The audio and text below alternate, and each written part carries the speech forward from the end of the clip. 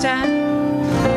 Thank you so much for joining us. I want to apologize for all of the Wi-Fi issues that we're having, but I thank you for your faithfulness.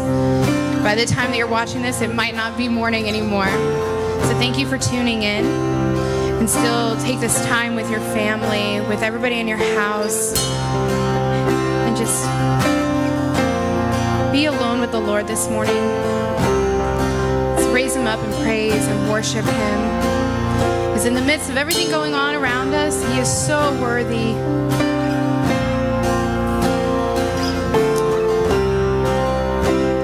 The head that once was crowned with thorns is crowned with glory now.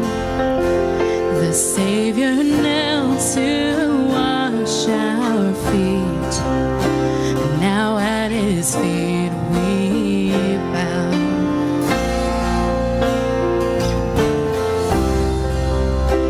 The one who wore our sin and shame, now robed in majesty, the radiance of perfect love now shines for all to see.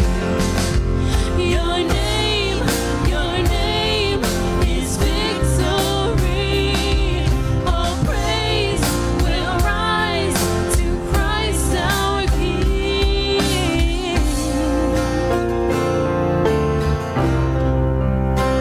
The fear that held us now gives way to him who is our peace.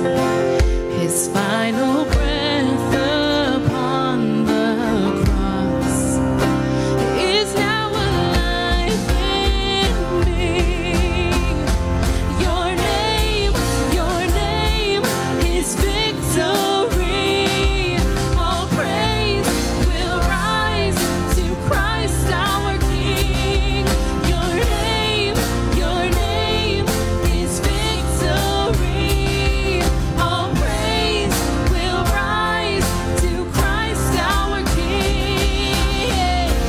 By his Spirit I will rise from the ashes of defeat. The resurrected King is resurrecting me. In your name I come alive to declare your victory. The resurrected King is resurrecting me.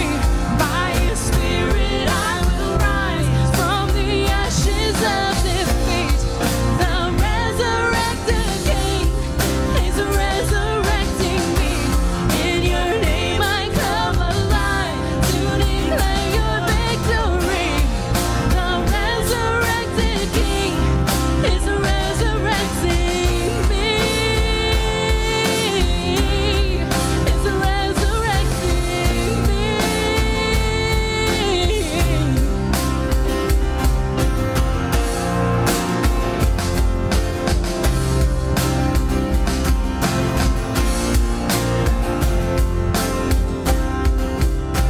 The tomb where soldiers watched in vain was borrowed for 3 days. His body there would not remain. Our God has robbed the grave. Our God has robbed the grave. Your name is victory. All praise will rise to Christ our King. Your name is victory.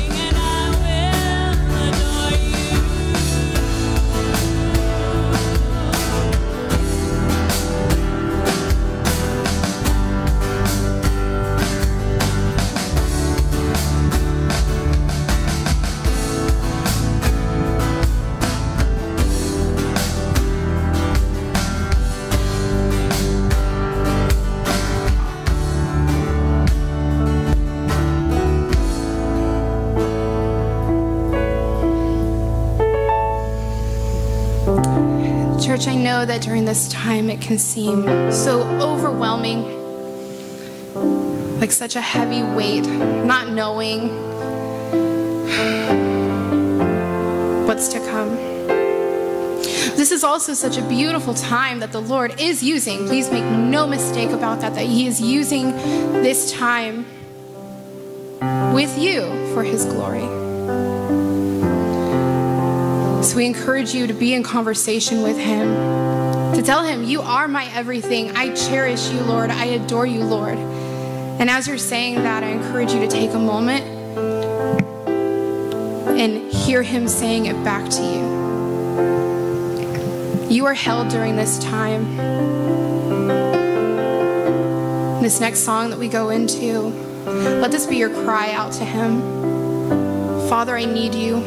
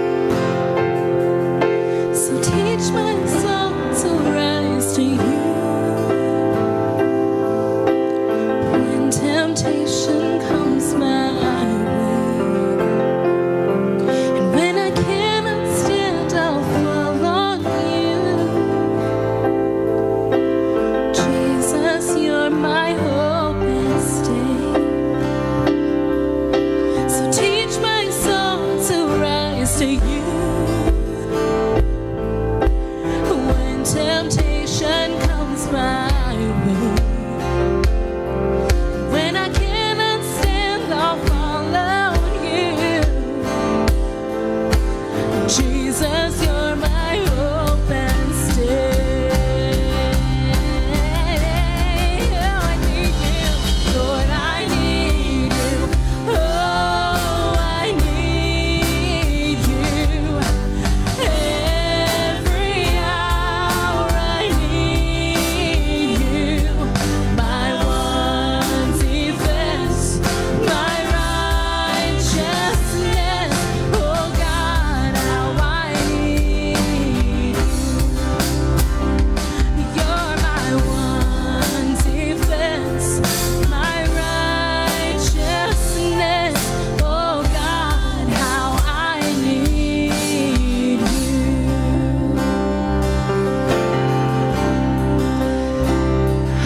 Father, let that be our cry today.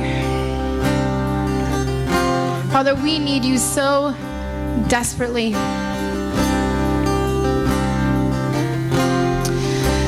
And Lord, I pray that we would take a moment at this moment, this very time, just to let everything else escape from our mind and just be in your stillness so we can truly know that we are held. Father, I know that you're moving in this time. You have been so faithful over and over and over again. So Lord, help me be faithful. Help us be faithful. You're not done.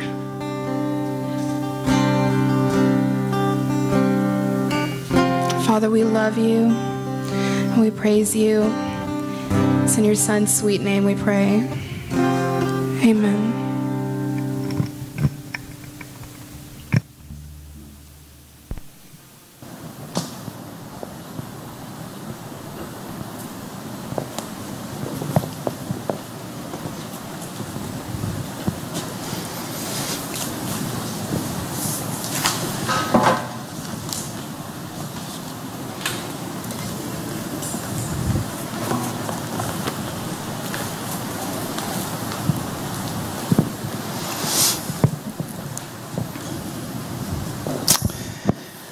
Let's pray. Father, we come before you in the name that we've been singing about, the name that is victorious, the name that is above all names, the name that brings life, the name that every knee shall bow. His name is Jesus. Lord, we come to you in the name of your only begotten Son, and we ask now that, Lord, you would speak to us from the written word, who speaks of the living word. Lord, I pray that you would speak to me, speak through me, Lord. Lord, let your word go forth. People don't need to hear from me. They need to hear from you. And so, Lord, I just offer this time to you now. In your name we pray, Jesus. Amen. So our nation recently celebrated what we call Independence Day, the 4th of July. And if you go to a quick Wikipedia search, what exactly is Independence Day? It tells you that we are declaring our independence from Britain, from a foreign king. And so as Americans, we have taken great pride in celebrating our independence. And if you're like me, you enjoy all the creature comforts that we normally do on the 4th of July. For my family and for many of us in the church, we participate in the parade. But this year, there was no 4th of July parade.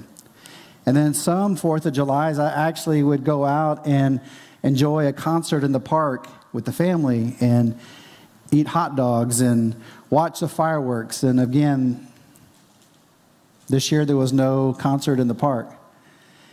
And then some years, my family and I would be vacationing and we would go to a ballpark. And there's nothing more American than Chevrolet, baseball, hot dogs, and apple pie is what they say. And so we were there celebrating the 4th of July, and then afterwards you enjoy the firework display. But again, this year, there's no Major League Baseball to watch. And then you turn on the TV, and then you begin to see all the images of this virus called COVID-19 and how it spreads and how it's spiking, and then in some places flatlining. And then just a matter of minutes, the TV will go from the COVID-19 to the civil unrest. And you see peaceful protesters protesting injustice. But then you also see riots.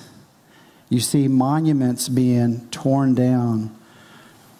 You see people supporting police, and you see people against the police.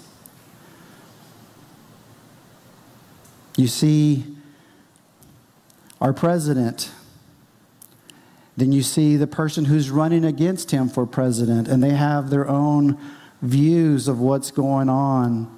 And then you see the nation quickly drawing sides and saying, I'm on the red side, I'm on the blue side. And I'm not talking about the Crips and the Bloods. I'm talking about the Republicans and the Democrats. And then something magical happens, at least in my neighborhood, in the midst of all of this. Families are out in their front yard popping fireworks. And for a brief moment in time, it feels like everything is right in this great nation. And there's a little bit of irony there because we are in a recession, and I would guesstimate billions of dollars are being literally blown away. It's lighting up the night sky, and there we are. Ooh, ah, ooh. It's 3 a.m. Stop popping the fireworks already. And this is the nation we live in. On one hand, it feels like there's something wrong. And then you turn on the TV and you see all the warning signs. Something is wrong. Something is wrong. Something is wrong. And then we go into this, everything's not that bad. Let's just pop fireworks and pretend everything is okay. This month marks 1 year that my son, Justice, was diagnosed with cancer. It was last July that we got the diagnosis. We were returning from our family vacation, and you get the news that nobody ever wants to get, that your son has cancer. Now, I don't know if any of you have ever gotten that kind of news, but there's a couple of things that went through my mind. I felt like I had 2 decisions to make. Either one, I could just pretend like everything was okay. Just to put my head in the sand and just say it's going to be okay. And I don't really want to know how bad this really is. I just don't want to just think about it. I just want to ignore it. But many of you know how cancer works. If you ignore it, it will slowly just spread and slowly began to destroy. Or the second option would be to take my son to MD Anderson and to go and visit all the specialists and the experts, and they do this MRI and CAT scan, and then they show you what we cannot see. This is the tumor. Where it's at, it is in a strategic place in his brainstem. And then you're like, okay, I want to know, what do we need to do to remove this thing? And they tell you it's going to involve a 13-hour surgery. And we're going to have to go in through the nasal cavity. And we're going to have to go in, and we only get 1 shot at this, because if we don't get all this tumor, then it's going to come back. So I began to pray, and I began to ask you all to pray. And my son went through the 13-hour surgery, and praise God, they did the CAT scan afterwards, and there's no sign of any tumor. But then the doctors say there's probably microscopic cells that are still there. Even though we cannot see them, they're still there. Your son needs 7 weeks of what we call proton therapy, radiation. For 7 weeks, my son was basically tied down by the head, wearing a mask, bolted down to a bed, and given protons for 7 weeks straight to a direct spot where this tumor was. My son lost weight. My son couldn't walk. My son lost his appetite. When he ate, he was nauseated. It was one of the worst times in his life, and my son never complained once. Now, he went through all that, and we went through all that because we realized there's something wrong, and we can ignore it, or we can go and do something about it. And if we do something about it, it's going to require intense treatment. This is the same with the United States of America.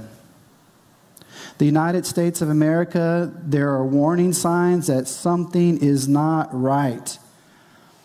But we can say, you know what? It's always been that way. It was that way in the 1960s and the protests and the riots and the Vietnam War. And it was like that in the 1950s with the civil rights. And we can keep going back. And I would say you are 100% correct, because this problem is not a new problem. It has been a slow problem that has been spreading like cancer. And if we don't do something about it,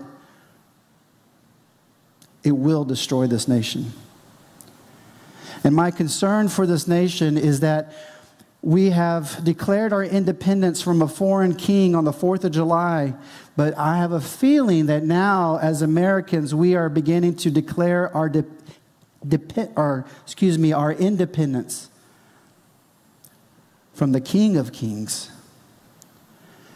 And if you declare your independence from God and you say, we don't need you anymore, stay out of our government, stay out of our school system, stay out of our families, stay out of our laws, then God is a gracious God and he will remove himself. And we are going to be left here with looking at all the cancerous warning signals that are there, and we're not going to be able to do anything about it. So that's why today I want to talk to you about not being independent, but rather being dependent. I want to talk to you about being dependent once again upon God. This nation was founded on Judeo-Christian principles, and we were at one time dependent upon him. But now it feels like we're no longer dependent upon him. And I'm going to take you back in time this morning. I'm going to take you, and we're going to look at some Old Testament passages, and then we're going to end up in the New Testament. And when we're all done today, my hope is that you will have a heart's desire to do something for this nation. And what I'm going to ask you to do is pray. I'm not asking you just to pray for this election. I can tell you that a lot of people fervently prayed in 2016 for this election, that election, and then after the election, people stopped. And I can tell you that it feels like our nation is not calling people to pray during this during this election. And we ask ourselves, where are the Billy Grahams? Well, the Billy Graham has served faithfully, and he is now with the Lord. Where is the Ravi Zacharias? Well, he served faithfully, and now he's with the Lord. And maybe we don't need a spokesperson to stand up at the White House with 1 million people there that he's speaking to us. But maybe God wants millions, if not billions, of people who are Christians to begin to speak the name of Jesus. Not one person, but all Christians. And I believe that if we do that, then God will meet us in our time of need. But if we, like Makia said last week, try to fix things in our own strength, it's just a matter of time. Let me take you through a couple of passages. First passage is found in Psalms 33. It says, "Blessed is the nation whose God is the Lord, the people he chose for his inheritance." It doesn't specify which nation. It just says, blessed is the nation whose God is the Lord. Again, we were founded upon the Word of God. Our laws, our civil laws, reflect God's Word. But in context, the Old Testament passages was not referring to the United States. The United States wasn't around. It was referring, I believe, to the nation of Israel. I'm going to take you through this passage of Scripture this morning. It's found in 2 Chronicles chapter 7, and I've been doing a little bit of reading. If you want to do a little bit of reading on the kings, it's a little confusing because there's so much in such little time, but there's so much to read. But you have glimpses of the kings in 1 Samuel, 2 Samuel, and 1 Kings and 2 Kings and 1 Chronicles and 2 Chronicles, and they chronicle the kings of Israel, their rise and fall.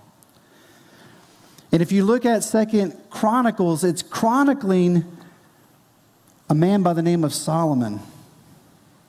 Now, if you know anything about Solomon,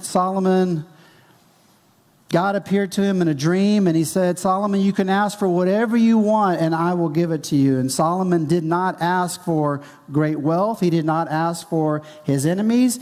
Instead, he asked for one thing, and he asked for wisdom so that he could lead God's people. And God said, yes, Solomon, I'm going to give you wisdom. And because he gave him wisdom, Solomon was able to answer the toughest questions from people from all over the world. People would travel to hear this great wisdom. And with great wisdom, he said, Lord, I want to build you a beautiful temple.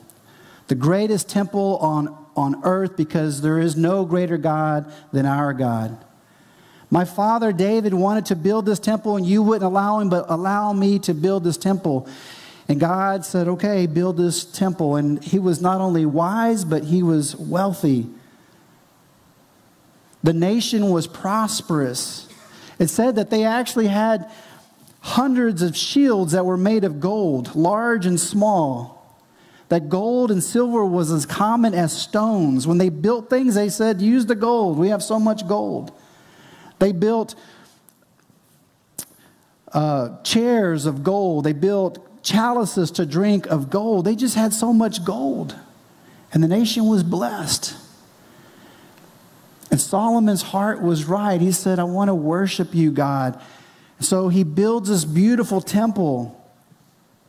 And he brings the priest in, he brings the Levites in, and they play the music, and they offer up 120,000 sacrifices to the Lord.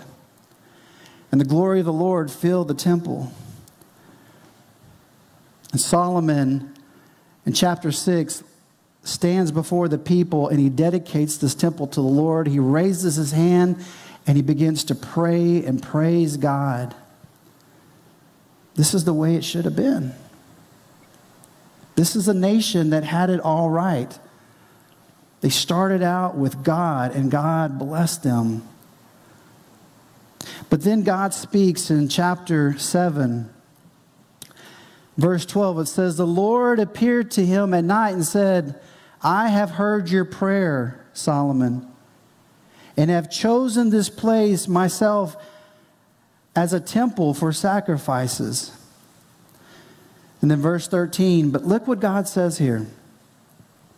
When I shut up the heavens so that there is no rain, or I command locusts to devour the land, or I send a plague among my people. Now wait a second. God is responding to the beautiful temple that they made. They have sacrifices, 120,000 animals sacrificed to the Lord. Solomon is asking for wisdom to lead his people. Solomon is praying to God. There's priests, there's music, there's worship. Everything is right. And God says, when I shut the heavens and cause a major drought. Or God also says, command at his word to send locusts to devour all the crops and cause a great famine. And the one that jumps out to me the most is this last one. It says, or send a plague among my people. Normally when I think of plagues, I go to Exodus and I think of the plagues against, quote unquote, the bad guys. The bad guys are the one who enslaved God's people. Yes, God, get those bad guys. Because God spares the good guys because he sends the plague to the bad guys and he gives a remedy for the good guys, and the remedy is a lamb. You take the lamb and you slaughter the lamb and you put the bloodstains of the lamb, and those who believe there's not judgment there, but there rather is grace and mercy, and judgment passes over. I'm 100% behind that kind of plague, Lord. But I'm not sure I really want this plague, because he says, when I send a plague among my people. And we don't like to talk about that. We don't like to say God would send a plague to his people, but we're not God, and we can't redefine the scriptures. We're just simply stating the obvious, as it says that he can, and sometimes he does. But verse 14, there is the remedy again. If my people who were called by my name will humble themselves and pray and seek my face and turn from their wicked ways, then I will hear from heaven, and I will forgive their sin, and I will heal their land. Now my eyes will be open and my ears attentive to the prayers offered in this place. But if you turn away and forsake the decrees and commands I have given you, and you go off and you serve other gods and worship them,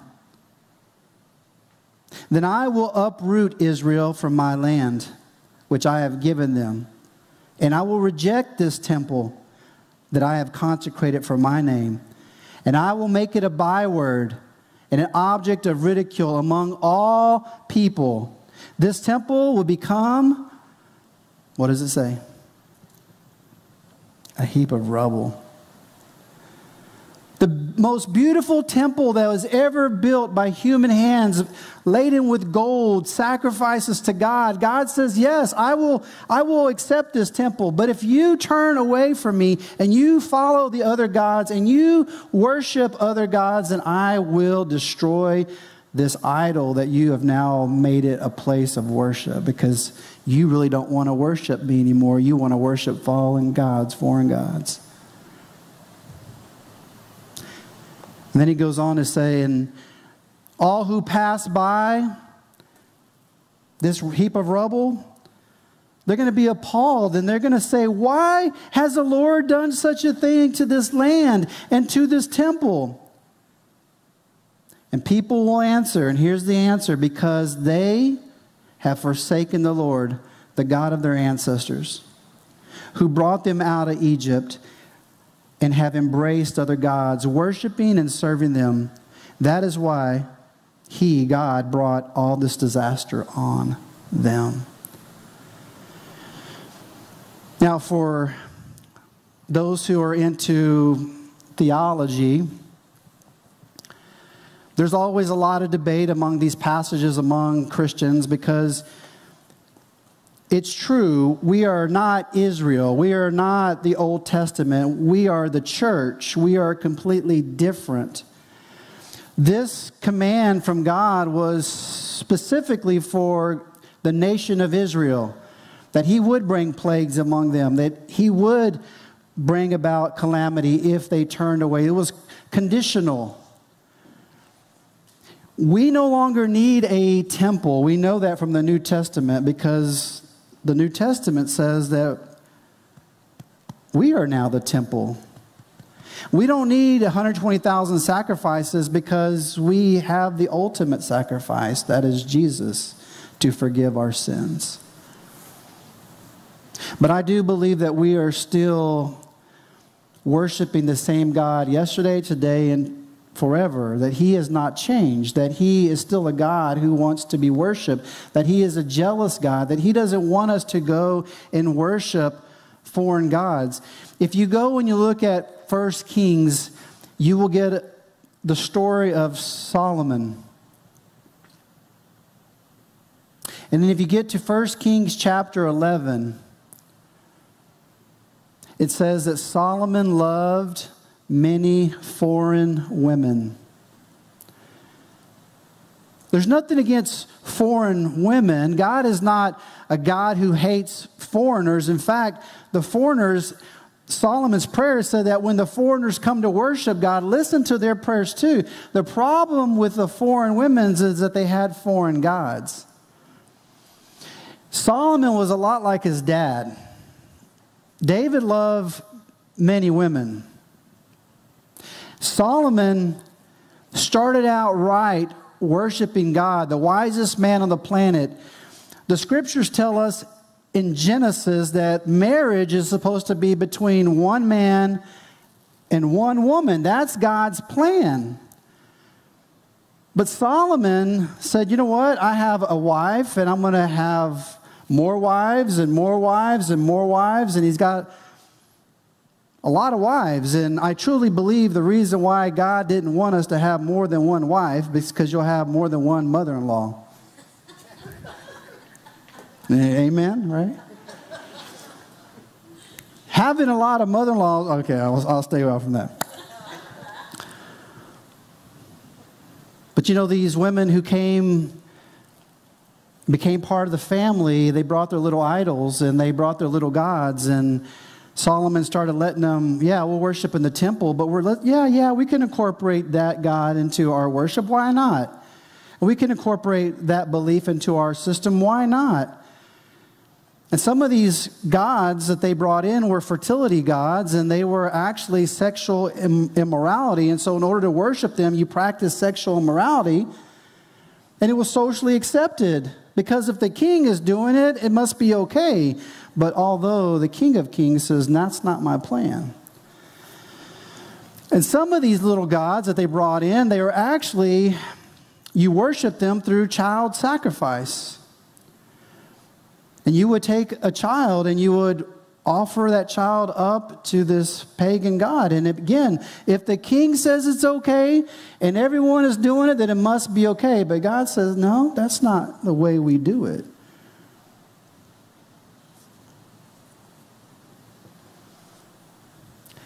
And sure enough, the nation was led astray. It reminds me a lot of our nation.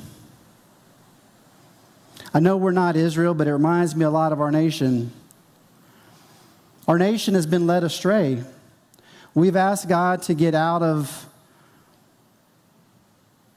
our politics.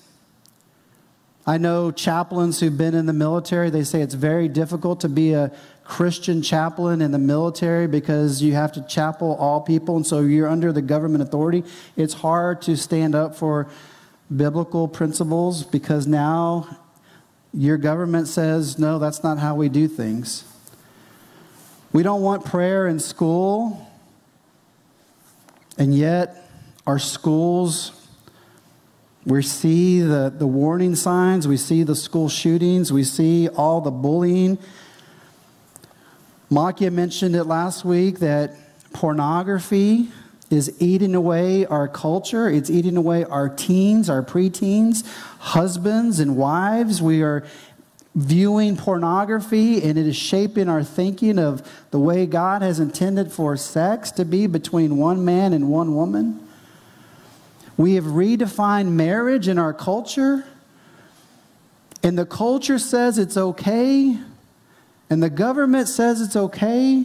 And again, I believe everyone should have rights. I'm not saying you should treat people disrespectfully, but I got to tell you, it's not according to God's word. Neither is divorce. All these things that are now the new normal, this is the United States of America. And we wonder why there's problems. And people, I've seen signs and you've seen signs that says no justice, no peace. But here's the reality. Do we really want justice? Because if we get before a holy God, apart from Christ, you're not going to have peace.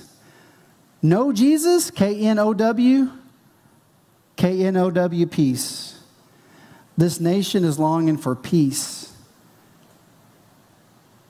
But we are looking for it in the wrong things.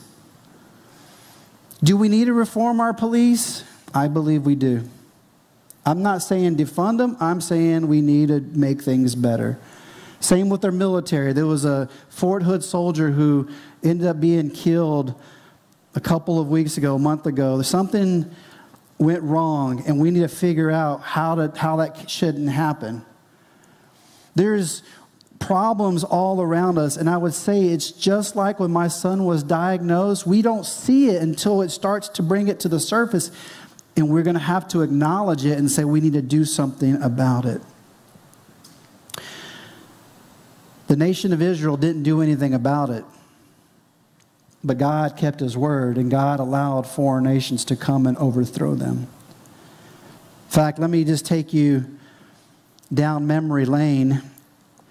There's a guy by the name of Daniel. Let me read to you what happened in Daniel chapter 1. And it's almost like God is saying, look, if you want to worship pagan kings and you want to worship pagan gods, then all right, I'm going to turn you over to the pagan king so you can live under their authority. And this is what he says. In the 3rd year of the reign of Jehoiakim, king of Judah, it's one of the kings, Nebuchadnezzar, king of Babylon, came to Jerusalem, and he besieged it. And the Lord, notice who does it, and the Lord delivered Jehoiakim, king of Judah, into the Babylonians' hands, along with some of the articles from the temple of God. These he carried off to the temple of his God in Babylonian, and he put them in the treasury of his God. God allowed the nation of Israel to be destroyed because they turned away from him. Guys, this is something that I would never, ever fathom, but I got to ask the question. If God could destroy a temple that was consecrated to him, if God can destroy the people that were his people in Israel, and God would turn them over to a foreign nation, then why do we believe that God wouldn't do this to other nations, including the United States of America? So we think it never happened to us. And yet we look at our economy, we are in debt. Trillions of dollars in debt. We have a plague spreading. We can't even meet together. Social unrest. Hatred for authority. Division in politics. And you know what? This has become normal for us. It's not normal. This is a warning sign that something is wrong. But you know what Daniel did when he was in a foreign captivity? In fact, many of you may not know this, but it's believed that he was castrated along with all the other male prisoners. They were castrated because you don't want males in the house of the king's harem with other women. So you castrate your people that you bring in as slaves. He was actually forced to have a strict diet that was not according to his Jewish custom. And he was also told by this foreign government that you can't pray. Because if you pray, you will die. And you know what Daniel did? The scriptures tell us, I think it's in Daniel chapter 6, that every day he would go and he would pray. In fact, look, I'm sorry, I got it right here. Chapter 6 says, now when Daniel learned that this decree had been published, he went home to his upstairs room where the window was open towards Jerusalem. 3 times a day he got down on his knees and he prayed.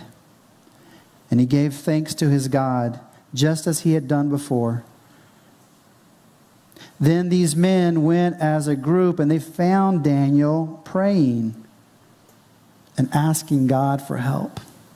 By the way, Daniel was the guy who was thrown in the lion's den.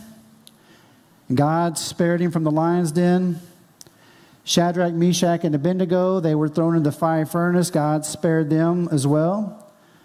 They were in captivity, according to the prophet Jeremiah, for 70 years. This now is, he's going to be an old man, castrated, given a command, you cannot pray, serving a foreign god. He was given a foreign name, and they had to worship foreign gods or they would die. And Daniel, every day, no temple, no priest, no sacrificial system, none of that anymore. All his freedoms are gone. But his God was still there. And every day, 3 times a day, probably for the 70 years he was in captivity, he got on his knees, faced Jerusalem where the temple once was, and he asked God for help. This is how you bring healing to a nation, is that you got to pray. You got to. Vote. I want you to vote, but gosh, that's not going to fix the underlying problem. Only Jesus can fix this problem. You got to pray. As the great philosopher once said, you got to pray just to make it to. As a joke, I tried. Let me tell you what 1 Timothy says. 1 Timothy is to the church. It's New Testament. This is what Timothy, this is what it says here. I urge that first of all, that petitions, that prayers, intercessions, and thanksgiving be made for, what does it say? For all people. Not some people, but for all people. Then it says, for kings and all those in authority. Why? And it says, so that we may live peaceful and quiet lives in all godliness and holiness. This is what the Lord wants for his people to do. Makia last week challenged us to go home and rent this movie, watch this movie called Jesus in Athens. And if you haven't watched that, I would encourage you to watch it. I finished watching it, and I want to become a missionary now. It's a beautiful story about Jesus, the hands and feet, that we will look beyond politics and we will see people in their time of need, regardless of religious beliefs, and they will be ministered to in the name of Jesus. And you see many Muslims coming to Christ because of the church, being the church and not playing politics. But I'm going to challenge you to watch a movie too. This one is called War Room. Some of y'all have seen War Room. War Room is a wonderful movie. It's about an old woman who goes into her closet. In fact, that's what Jesus says. He says, when you pray, it's good to gather together corporately. But Jesus says, when you pray, go by yourself into your room, your inner room where only your heavenly Father sees you. And he says, pray. And in this movie, this little old lady is praying for marriages. My wife and I were walking last week, and we bumped into an old friend of ours we haven't seen in a long time. And I've been praying off and on for this person, and this person said to my wife and I, she said, I have been fasting and praying for my marriage, her marriage. And when we left, I looked at my wife and I said, honey, I don't fast and pray. I pray. But I told her, I said, I don't fast. And if I do fast, it's to try to lose weight. It's the wrong reasons. But after Justice was diagnosed with cancer, Well, let me back up. We had gone on vacation. We were driving through Denton, Texas. We went to worship at Denton Bible Church. My old mentor, Calvin, knew that we were in town because we posted a picture that we were in Denton. He called me up and he said, hey, can you just meet me and my wife at the gas station before y'all leave town? And so we're like trying to leave town, and we're like, okay, sure. I introduced him to Justice. I introduced him to Isabella. I introduced him to Josiah. Of course, he knew my wife. My oldest son wasn't with us. Shortly after that, we get the diagnosis that Justice has cancer. Calvin is a man who fasts and prays. I've known him for over 20 years, and he is a man who's always fasted and prayed, and he began to fast and pray for my son.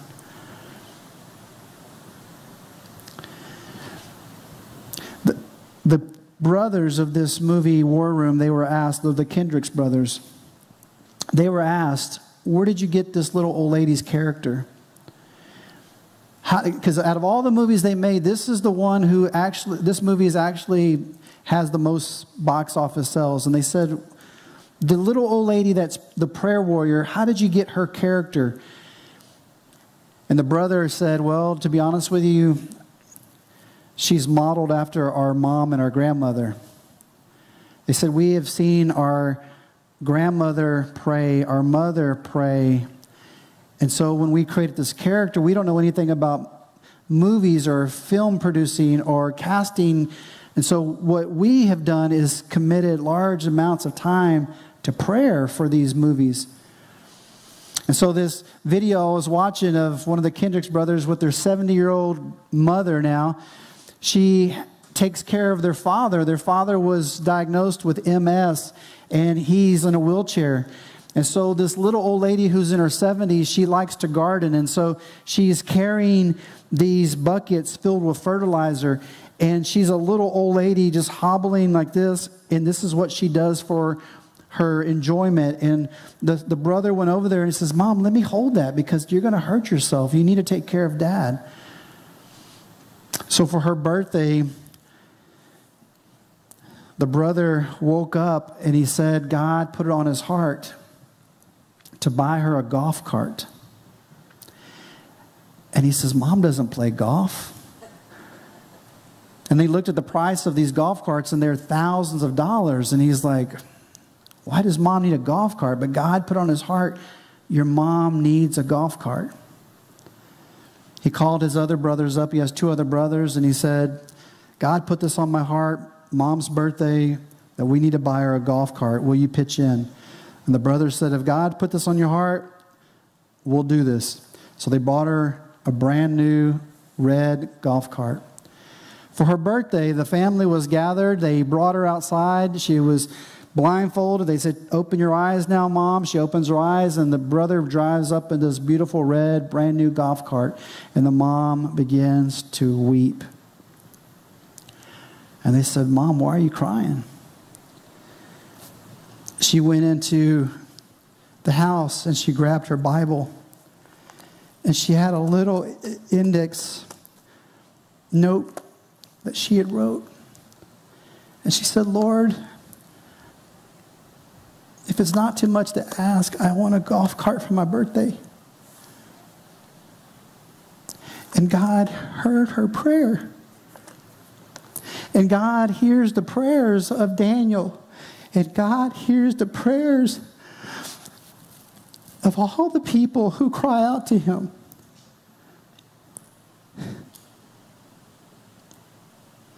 And God hears the prayers of us.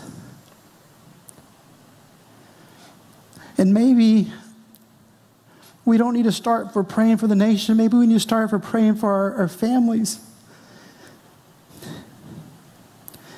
Maybe God wants to start a revival in us. But if we don't pray and we continue to do our own thing, I got allergies today. I believe God is just going to just let us destroy ourselves.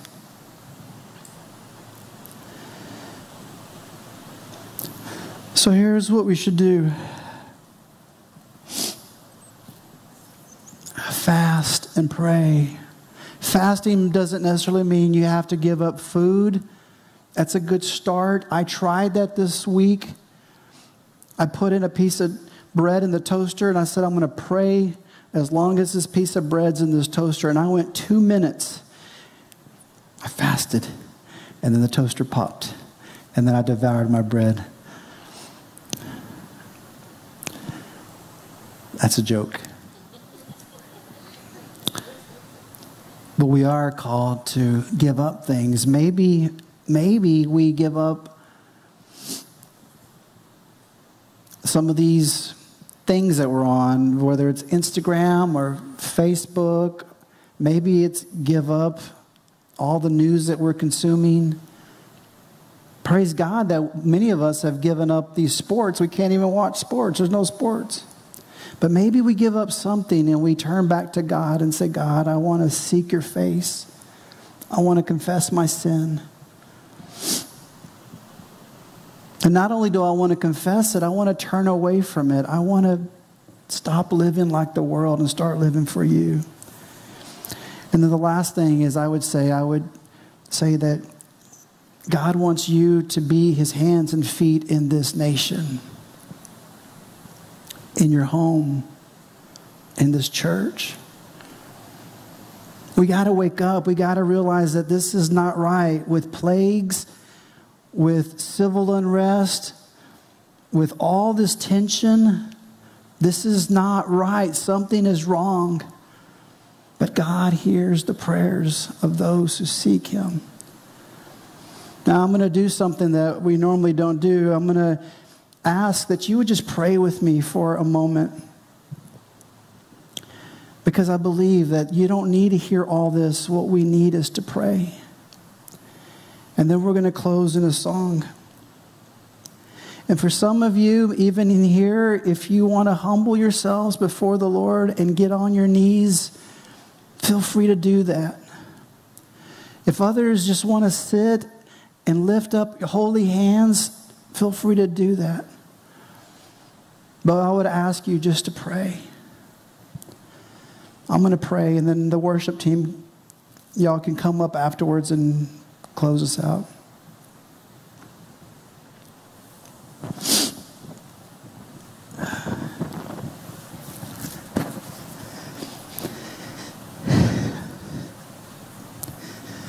Father,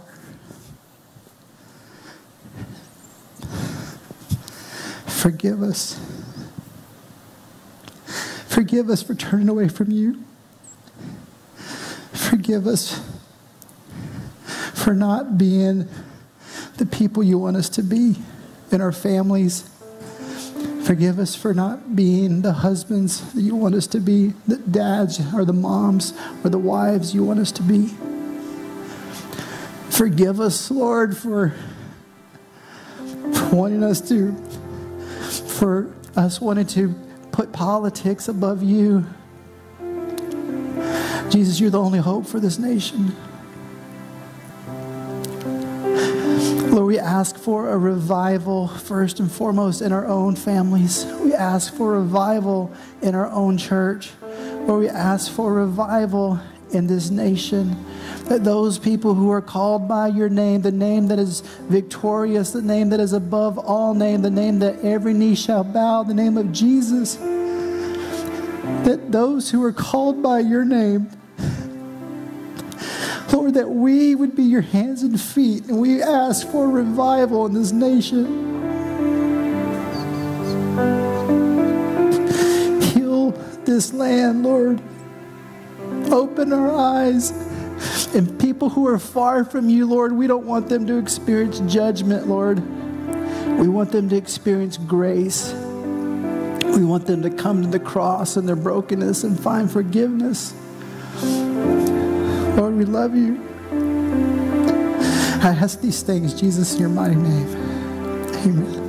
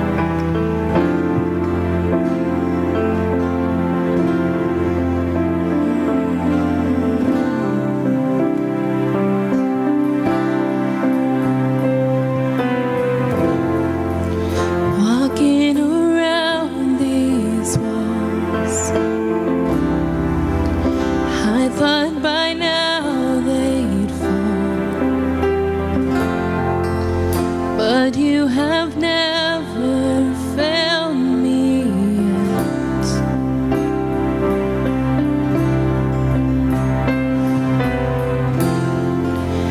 Waiting for change to come, knowing the battle's won. For you have never failed me yet.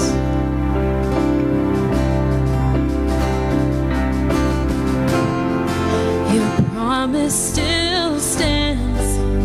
Great is your faithfulness, your faithfulness. I'm still in your hands. This is my confidence.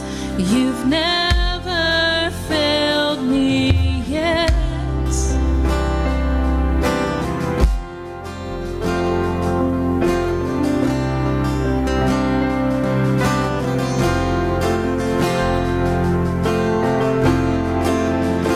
I know the night won't last.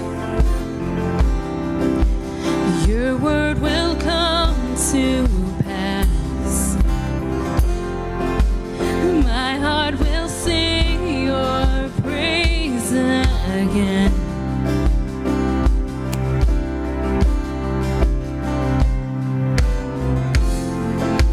Jesus, you're still enough.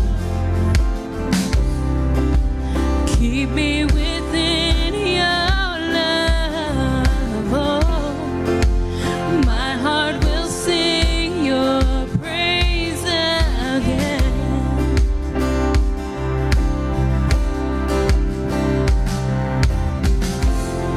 Your promise still stands. Great is your faithfulness, your faithfulness. I'm still in your hands. This is my confidence. You've never failed. Your promise still stands. Great is your faithfulness, your faithfulness. I'm still in your hands. This is my confidence. You've never failed me yet.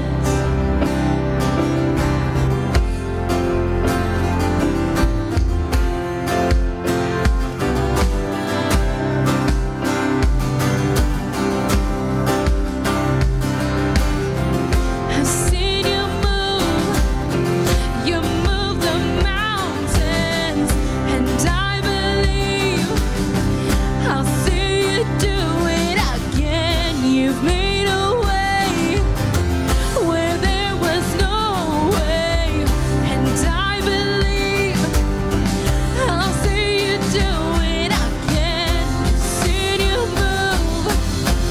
You move the mountains, and I believe I'll see you do it again. You made a way where there was no way, and I believe I'll see you do it again. I'll see you do it again.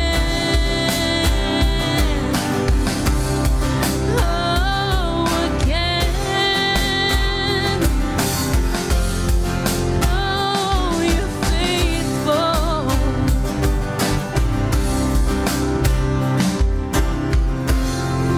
Your promise still stands. Great is your faithfulness, your faithfulness. I'm still in your hands. This is my confidence. You've never failed. Your promise still stands. Great is your faithfulness, your faithfulness.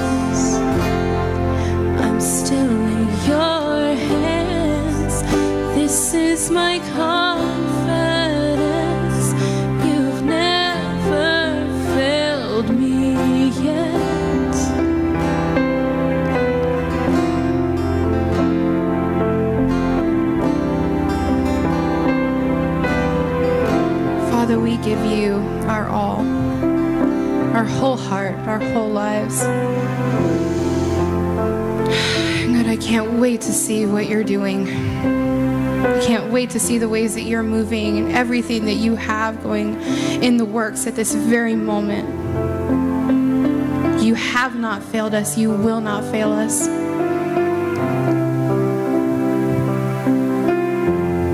Father, we love you. And with all of our hearts, it's still not even the tiniest fraction of how much you love us. So, Father, help us submit to you, devote ourselves to you, sacrifice, give everything that we think holds value, and just surrender it and see all the beautiful things that you're going to do. It's in your Son's holy name we pray. Amen.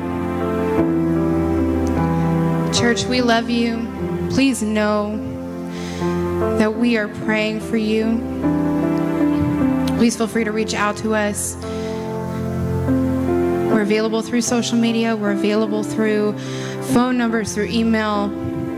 There is always a way to get in touch with a leader in this church. If you need prayer, and we all do, please don't hesitate to reach out. We'll see you next Sunday.